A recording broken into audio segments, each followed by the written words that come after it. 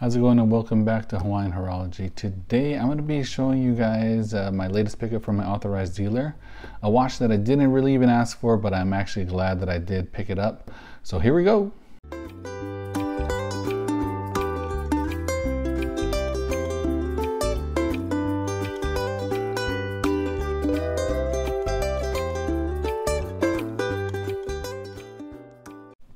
Alright, so here it is, folks. Without further ado, the latest pickup that I got from my authorized dealer, the Sprite, the left-handed green GMT, reference number 126720VTNR.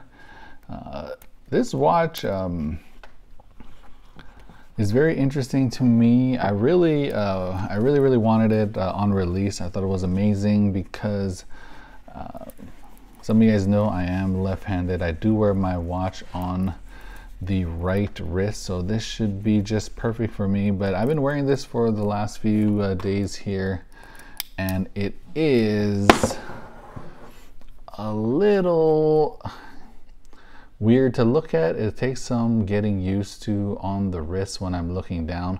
The weirdest part for me so far is just the way that you wind it, the way that you unscrew it. I am getting a little bit better at this. I'm left-handed, so this is right up my wheelhouse, but I find it much easier to unscrew the crowns, set the time, set the date, set the GMT hand, and especially screw it back in on a regular watch with the crown on the right hand side.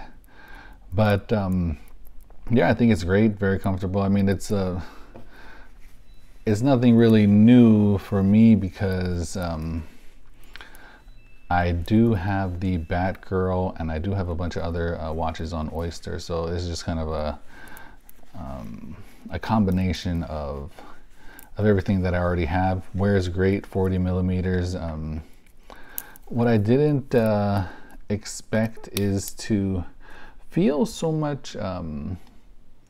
It doesn't dig into the wrist, but I do definitely feel it versus how I have my watches normally, which would be the smooth side on this one, and nothing really touching my wrist over here. But it's not like it's digging in. There's not like a crown imprint here, but it is something that I'm aware of now that I wear it on the right wrist.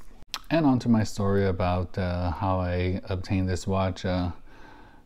So this watch used to be on my list. I normally give her maybe like 5 or 6 watches to put on my list at a time. And she texts me every now and then. She's like, oh, update your list, update your list. So maybe every couple of months, she says to update your list. So the last watch I got from her before this watch was the Batgirl.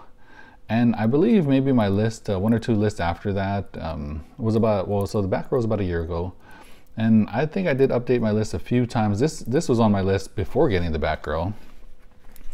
And even after getting the Batgirl, I was still pretty interested in this watch. But maybe for the last 6 months or so, I've purposely removed this watch, and I purposely removed the Sky Dweller from my list because just me in my head doing my Rolex AD math, I felt that this model and the Rolex Sky Dweller were the only really 2 semi-obtainable watches that are on my list. I really want the Titanium Yachtmaster. Heard that's almost impossible. I still have my list for a Daytona, which of course that's very hard to get. So I removed everything. I only really put the ultra premium watches on my list. I removed this one and the Sky Dweller. Although they are very premium and they're very hard to get, I felt like it just might be a little bit easier to get. And truth be told, boom, she gave me this watch. But so this watch was on my list. I took it off, and then she called me for it. So I'm very happy with it. This is a watch that I did want. So I picked it up.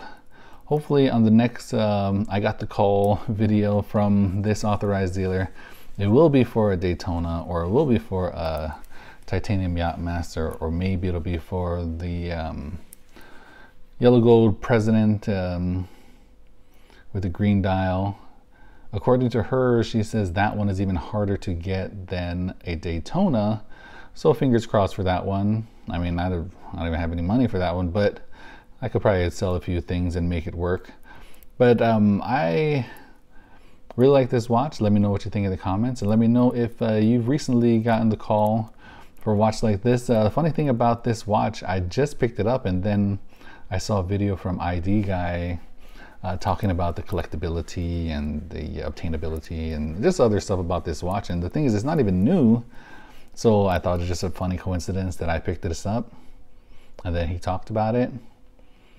And yeah, so let me know what you guys think. And thanks for watching. More videos to come soon. Thanks. Shoots.